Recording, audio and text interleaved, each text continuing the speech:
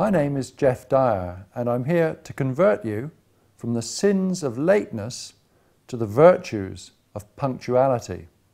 Now, I don't want to engage in negative campaigning, because I don't need to. There's no need to dwell on the horror of lateness. You don't need me to tell you that if you arrive early for an appointment, you're wasting your own time, and if you arrive late, you're wasting someone else's. I don't need to say that one man's lateness is another man's waiting. And of course, I don't need to tell you that there are few things in the world worse than waiting. The thing is, though, punctuality itself often has negative, or at least austere, life-denying connotations.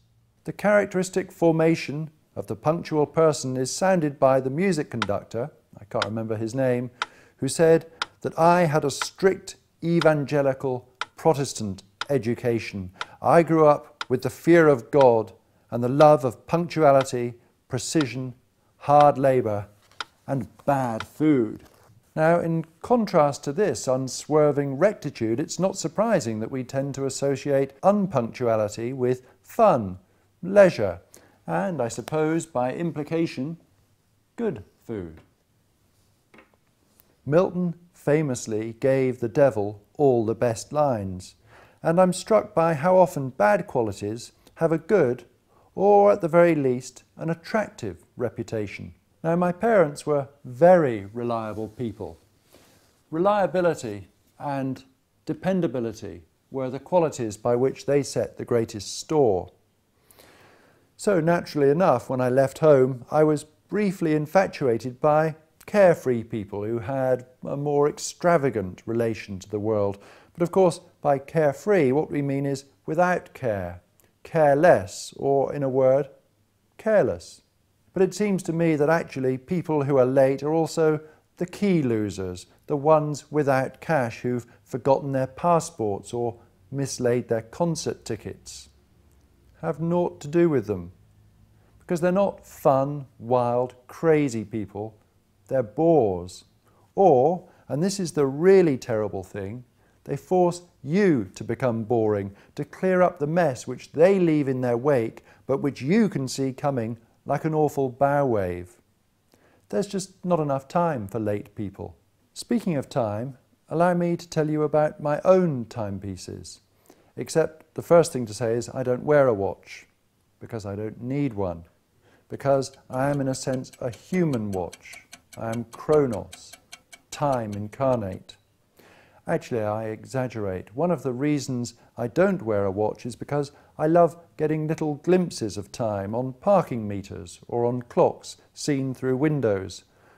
And what could be nicer than hearing church bells as one walks down King William Street to where St Mary Woolnoth keeps the hours with a dead sound on the final stroke of 9.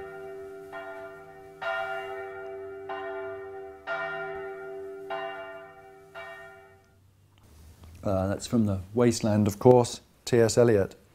Not somebody you can easily imagine being late.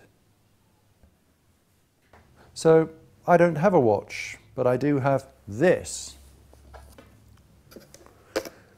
which was a wedding present from my friend Joe Morrison. Now, that's a beautiful thing, isn't it?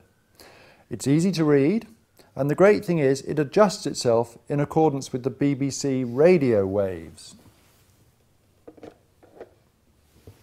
Obviously, time is not consensual or democratically established. This, my little travel clock, takes its cue from this, my radio-controlled clock, which is answerable to the BBC, which in turn takes its time, I'm guessing, from Big Ben in the great chain of temporal command.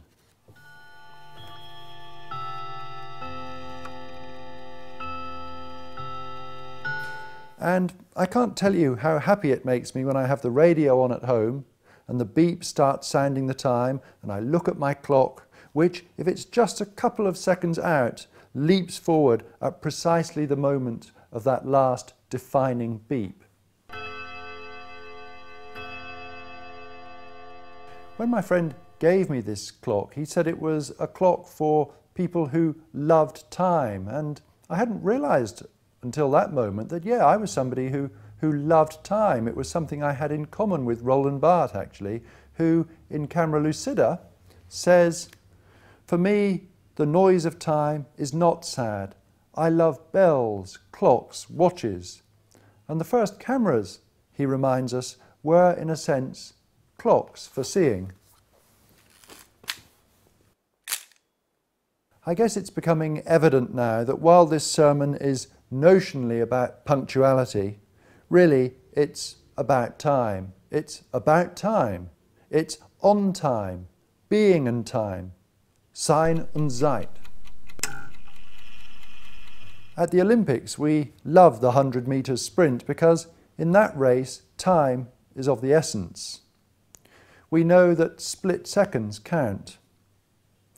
In the sprint, there's no such thing as a dead heat. Time is microscopically magnified and stretched.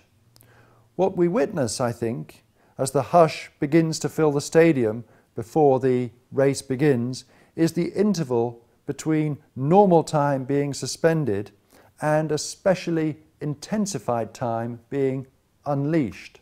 In a way, the 100 metres is not about who can run the fastest, it's about who can get to the finishing line in time. Well, to come second, third, fourth or eighth is of course to be late. If only life were calibrated as finely as it is during those 10 seconds, I, for one, would be a far happier bunny.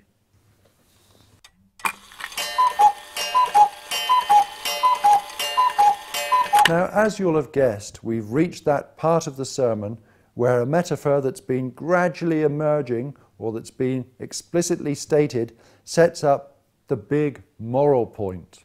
And the point, of course, brothers and sisters, is that life is like that race. On sleepless nights, Adorno claims that we could feel, and I quote, the mockery of light years for the brief span of our existence. And you'll all have noticed, I think, the way that although the afternoons might seem interminable, the weeks and months just fly by. So although at times life feels like a marathon, although sometimes you feel so weary you can hardly face taking another step, the truth is that life is a sprint. We give birth, as Beckett said, astride the grave. And to put it as simply as possible, we just haven't got the time to be late.